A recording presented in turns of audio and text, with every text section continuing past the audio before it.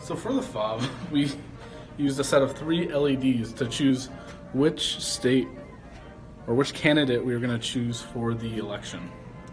That is chosen through one of these buttons, specifically the first one right here.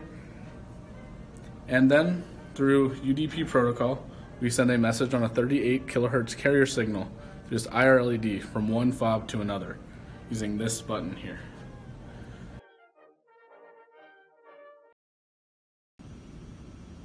When I said UDP, I meant UART.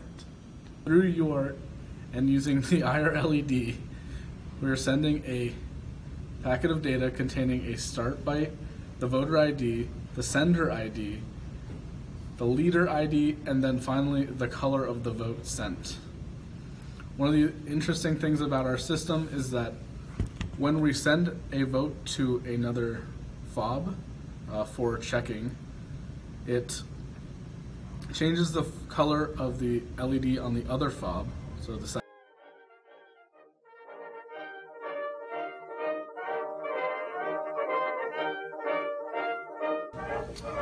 So our project uses UDP broadcasting, which means that each host is sending it all over the network.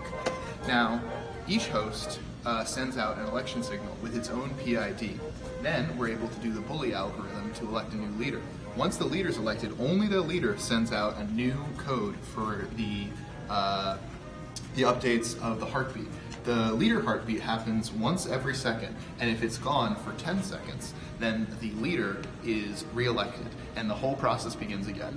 If a vote is sent in through the IR fobs, we send the leader, the leader sends a code over UDP to inform the Raspberry Pi that a vote has been cast, which we then log in our database. UDP is a terrible protocol, and it is really hard to implement in C, but I think that it has great potential and will really improve the communication we have in our elections. Too many barriers are put in front of people, stopping them from receiving fair and equitable elections, and we need to find a way to light up their lives.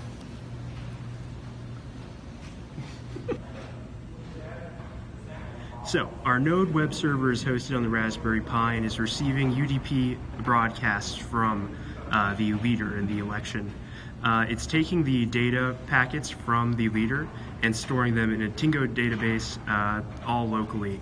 The web client that we have is sending HTML GET requests to our Node server, which goes into Tingo and is able to send the data, all the data out that we need in order to display everything nice on our HTML page.